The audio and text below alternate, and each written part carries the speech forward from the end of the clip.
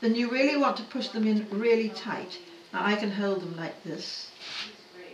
You want to put them in alternatingly. See, by having me hold them like this nice and tight up here, and they go down, as you put them down you sort of try and push them into position. Because rushes are quite soft really, you can actually push them.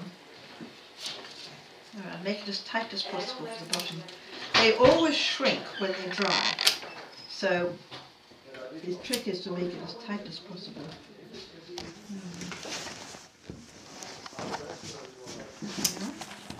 This is by far and away the easiest way of doing the weaving.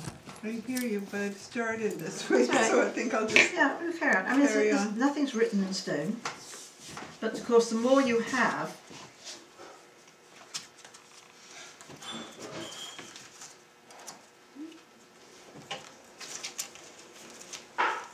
you know, if you're doing a big one, it's quite tricky to keep them really tucked in tightly.